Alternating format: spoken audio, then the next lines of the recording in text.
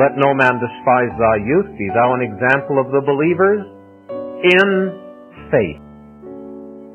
A life of simple trust in God. Do I only trust God when I don't have to trust Him? I mean, as long as I can figure it out and see all the details and say, yep, everything's working according to schedule, that's good, Lord, I agree. Here's my little rubber stamp. I'm sure He appreciates that when I approve His sovereign will.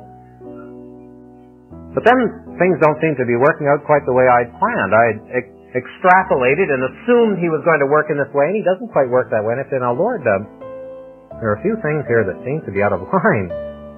And I keep forgetting that He's not in heaven to do my will. I'm on earth to do His will. And I start to treat Him like my private secretary, like, here are the things today, Lord. I'd appreciate you getting them done by 5 o'clock. You know, I treat Him like that. And I sense that there's not much out there except God. God says, well, I'm enough. Go ahead, take the next step now.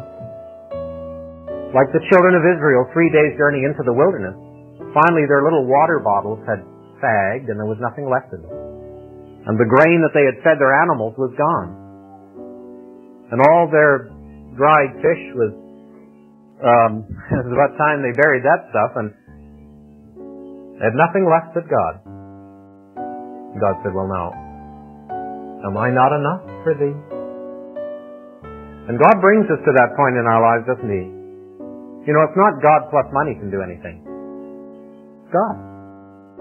It's not God plus my own resources or God plus my own understanding. It's God. And God wants to bring me to that point in my life. And if you haven't been there yet, brother, sister, He'll get you there.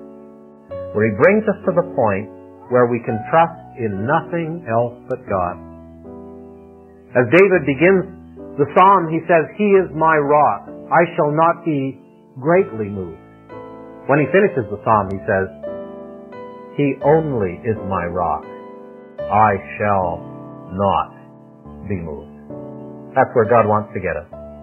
Not that there's anything in us, but the rock is solid we're on.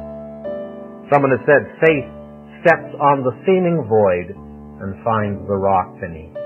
God is there, and God is enough.